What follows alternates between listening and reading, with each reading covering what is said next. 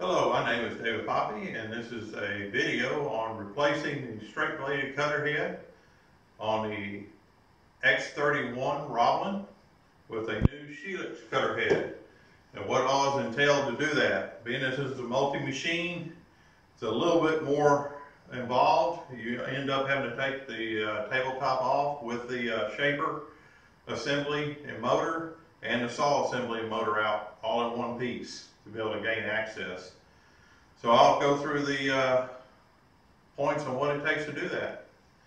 First things, disconnect your power, which I've already done, and try your start-stop switch. No issues.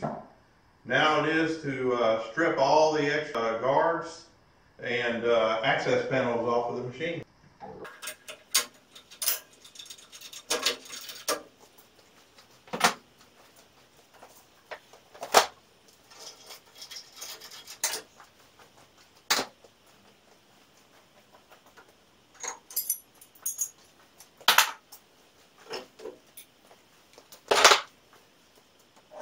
Next thing will be the guard for the mortiser. I still have the old style mortiser on there. I have a new one, a new chuck. I just haven't gotten around to replacing it.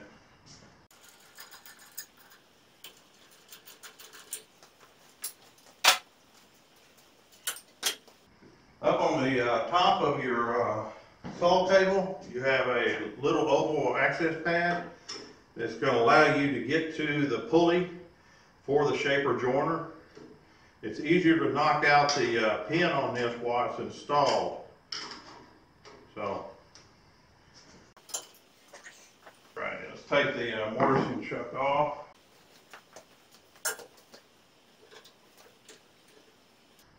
We're going to end up taking the planer joiner blades out of here too, because we're not going to leave those in. Remember that this planer and everything turns counterclockwise and everything, so when you go to take off the mortising head, it's going to turn clockwise to come off. I already loosened it with a pipe wrench just then. The downside to getting the Shelix head is that you got to do this twice, because the Laguna essentially has about 8 different cutter heads they used over the years. So you got to take this thing apart and see which one you have and order the according head. This one ended up needing an NLX head, and it took about 3 months to get because it's not one they actually keep in stock.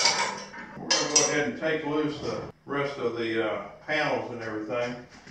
You want to loosen off on your lock here on your tilt mechanism, because you actually want that to be free for when you go to take off the nut right here that secures that mechanism. If it's got slack in it, it's a lot easier to get out.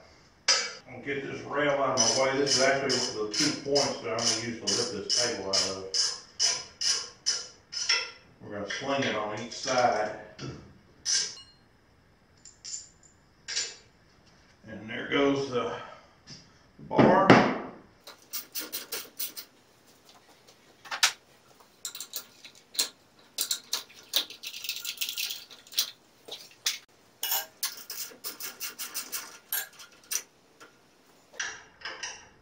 I'll screw on here. Makes an SAE.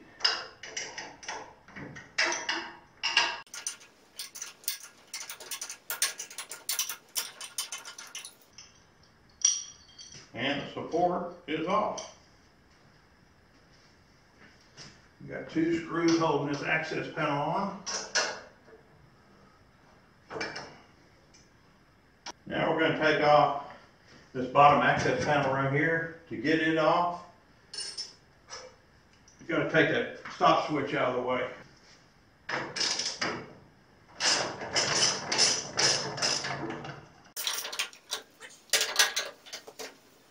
Pull up on that panel, and it will release. There you go. These 4 nuts down here that you now have access to, those are the adjustment nuts for your motor, for your joiner and your planer. You'll end up having to loosen those off to be able to lift that motor up to be able to take the belts off. And those belts will have to come off so that you're able to knock the roll pin out of the pulley on the end of this joiner shaft. Loosen off just like half a turn on your angle adjustment. That'll make it to where you're able to get that screw out easier. There we go. I'm able to slide everything up out of the way because we're going to end up working on this panel over here. Now you got another panel here. Take off. It just snaps off. And of course you got the panel down on the bottom. I've already taken it off. That'll give you a front view. Alright, so we're gonna end up taking loose the nut that holds the angle adjustment lever on your saw, which is this one right here, 17 millimeter. Like I said, make sure you've loosened off just like half a turn on that. I'm going to take this loose a little ways, and then I'm going to go inside there and I'm going to take some tape and put it around that shaft on either side of this nut. So we mark where this is the position of the shaft, because the position of where this nut rides on this shaft and where this shaft is going through the nut over here on the holder is essential. It's going to make a difference on whether you get your full 45-degree range on it. I'd show you this, but it's be kind of hard for y'all to see it. First time I took this off, I did not mark this shaft like this, and put it back together, and of course it wouldn't go full range. There you can see where I put the tape around that shaft. Being that you got the strain off of that, you're going to be able to pull that out now and free that up. There we go. I'm going to take a 4-inch hose going to my exhaust on my saw. I did that the last time I had it apart. I missed the measurement by about ½ an inch, and so I'm going to have to move that, put about a 5-degree slope on that to where I can get my full 45 degrees. Alrighty, got the 4-inch hose off of there. Unfortunately, you got to take some of this wiring loose too. Like I said, the saw motor and the shaper motor are both coming out with it, and so you got to pull this wiring, disconnect it, and pull it out of the box. I'm going to move this around here so you can see this better. I've got everything color coded now to the color of the wires. I actually made a wiring diagram of it too. Alrighty, so here's the box. I'll shine a light in there so y'all can get a little better look. So this wire here, which is the saw, and this wire here, which is the shaper. Your joiner's over here, it doesn't have to come out. So these two wires right here have to be disconnected, and they have to be pulled out of the box so that the motors and everything can come out of the saw cabinet. So that's what I'm going to do now.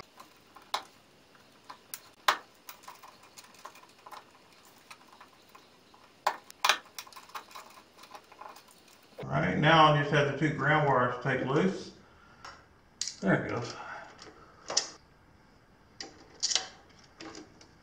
Alright, taking these out originally was a little bit hard because the grommets were stuck onto the outside of the wire. I had to pry them loose and then take some isopropyl alcohol and put down the fittings to make them to where I could get them out. This one right here and this one right here. So both these nuts have got to come loose up here on the top.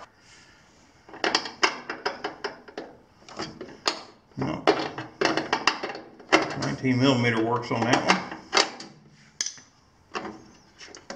I didn't tighten them down a great deal when I put them back because I knew I was going to be taking them back apart. And they're stuck already again. This one's about 20 millimeter. I got a 21 of them kind of screwing it with.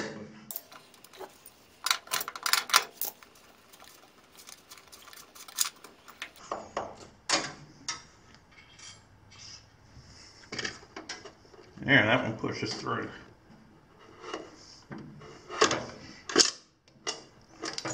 There we go. And we're going to spray a little bit of alcohol now. Maybe it'll free up. So we'll just pour some on there. There we go. There it goes. Broke right loose.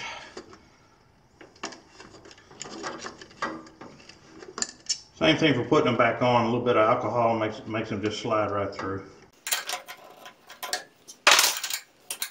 You don't need to loosen these a great deal.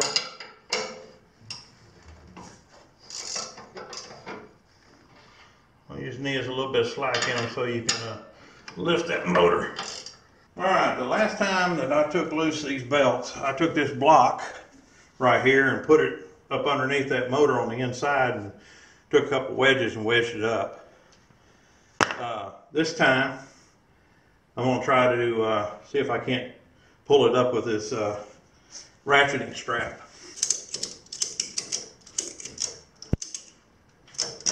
And this works much better than the block. Now, we can reach in there. It's easier to take loose the belts from the bottom than it is from the top. Now it's time to get the belts off the top side. Just let them fall free down. We're just prying the belts up off the pulley. And there's the second belt. I'm going to bring the camera over here so you can kind of see the pulley in there. And the second slot for the belt, you will see the roll pin, the hole for the roll pin. And that's what we're going to take out next so we can slide the pulley off. Alright, now you just need to take a roll pin punch. There it is, and it fell down to the bottom of the cabinet. And that's the very reason why you want to take the sawdust, go ahead and vacuum the sawdust out first. So you can find that roll pin. Either that or you're going to have to buy another one probably. My pulley's coming over here easy. They're just a slip fit. Originally, when I went to pull it off the first time, I had to take a puller to get it off because it corroded in between the pulley and the shaft. Alright, so we're ready really to get this thing ready to pull out of here. I'm going to attach a couple straps to it. I just used the threaded holes that the bar was attached to. Alright, we need to take out the 4 Allen head screws. There's 2 right here, and then there's 2 right here. This is what's holding this table down.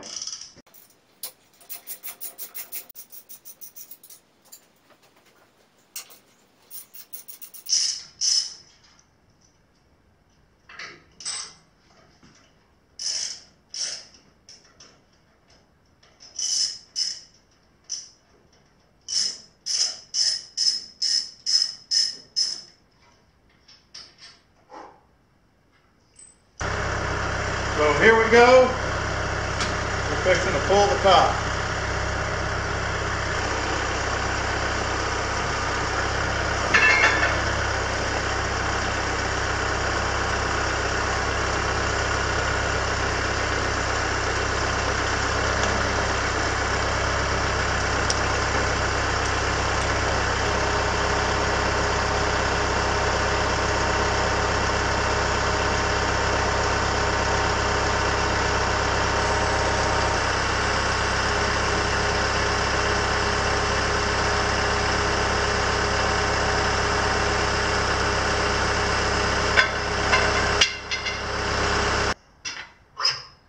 There's your pulley.